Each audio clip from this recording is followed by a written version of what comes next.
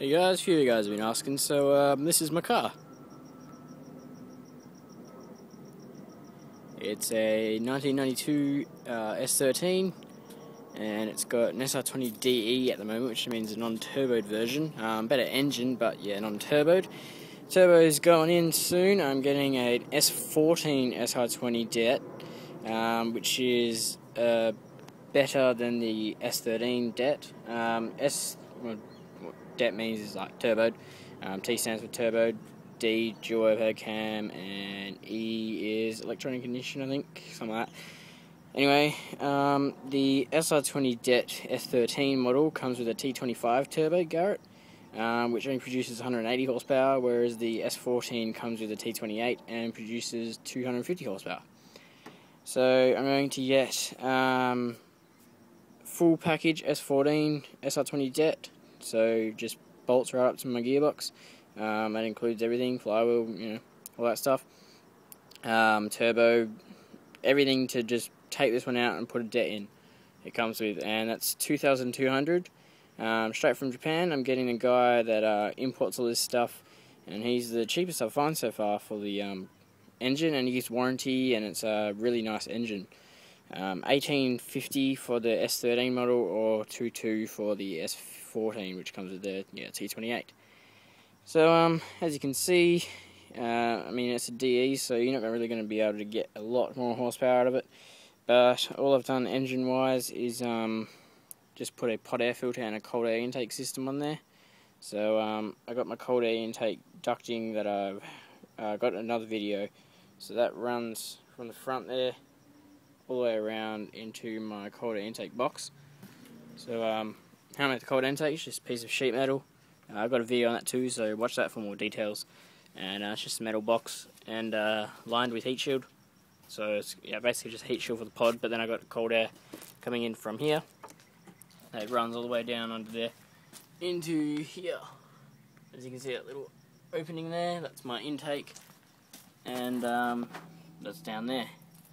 So that's all we've done really. It's got a 2.5 inch exhaust all the way through. It's got headers and high flow cat, and then exhaust all the way through. Just picked up the strut brace today, front strut brace. Just stiffen it up a little bit. I've got HSD coilovers, fully adjustable. It's got base height adjustment and spring preload adjustment, and also camber tops on the fronts, so you can adjust everything. Got it at a pretty nice height at the moment. Probably not going to drop it anymore. I've got to remove the inner guards though, because it does scrape on hard dock. The rear, as you can see, pretty tucking. It's pretty nice. I can just get my fingers under there. It's not too tight, but that's all I can get in. So, yeah, it's pretty good. Pretty clean all over. I've also done spoiler removal. So I'm also getting a new aerial because that one's broken. Inside's a bit dirty because it's obviously my daily car, so still got all my work shit in there. And diesel mechanic, so got my overalls everywhere. Inside pretty clean as well. Gotta glue this because it keeps them coming down. Inside's fairly clean. Got your standard cracked dash, which is pretty damn common on these cars, so I wouldn't really be worried about it. You might change your dash later on, but probably not. Speaker pockets need to be painted black. This came with the car. It's pretty nice setup how they got the tweeters mounted in there. Got a new one of these because all these buttons are cracked, so yeah, I just picked up a new one of that for like 15 bucks. I've put a stereo in and just cleaned up a little bit.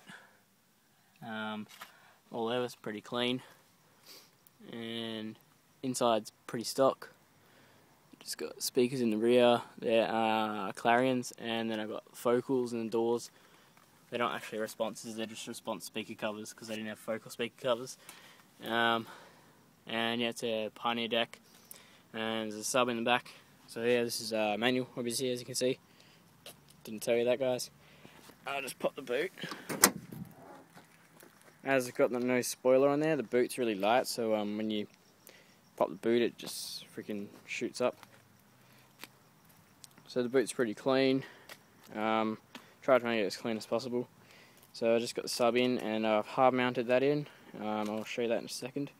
So I put all the plastics back in, clean all the carpets, and yeah, pretty good sub. I think it's Infinity. Something came with the car, but it's pretty expensive apparently, $600. So it kicks pretty hard, so it's pretty good. All my wiring's around the back here. It's fairly neat. Try to get some light. There we go. There's my amp, just MTX, not that great, but does the job. I do have a 1000-watt monoblock, but this one does the trick, and it's only, I don't know, I think it's like 600 or something like that. Also got a rear strut brace, and I had to cut the plastics, so I tried to do that pretty neat. Can't really notice unless you stick your head in there, and that just allows the strut brace and the damper adjustment for the rear coilies. So yeah, got the strut brace there, and same on the other side, and then here is my sub mount. So I just made it out of angle iron, and that just bolts onto there, and bolts onto the sub and keeps it all secure. That's about it, guys. So yeah, you guys have been asking for a video of my car, so that's about it. I'll show you some more vids when I get turboed. I might do some videos of the turbo conversion as well, so stick around, and cheers for watching. See you later. I just remembered you probably want to hear a startup, so I'll do that too.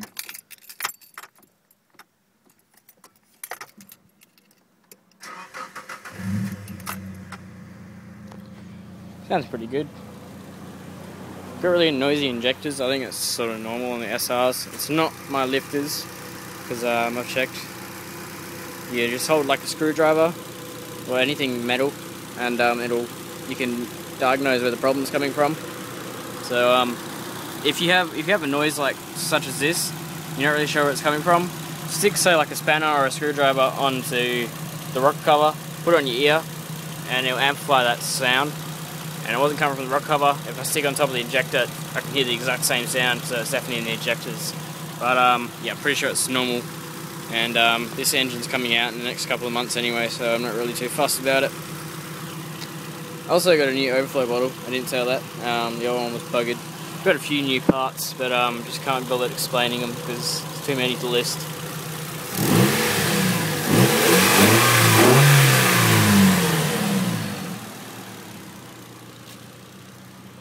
Neighbours are going to hate me.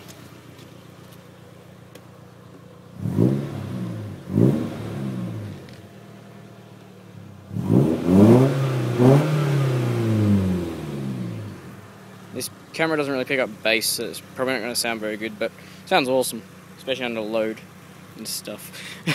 Sounds good at red line anyway. Anyway, that's about it, guys. Cheers for watching, and catch you later.